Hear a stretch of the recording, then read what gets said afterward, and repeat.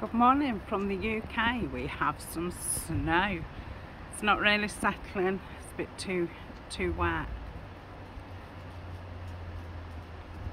There's Colin investigating. He actually likes the snow. Doesn't like rain, but he does like the snow.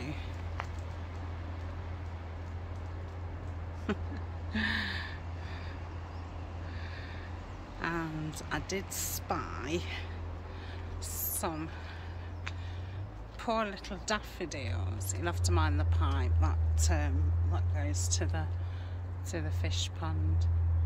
Some lovely daffodils. They're the miniature ones.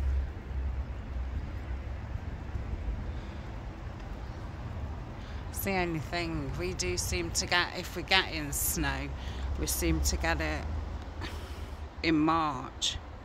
And then, oh excuse me, I've only just got up. There he is. Yeah, and then some of the bulbs have already come through then, which is a shame. It seems to sniff at it. Do you like it? Is it making you sneeze? It go up your nose.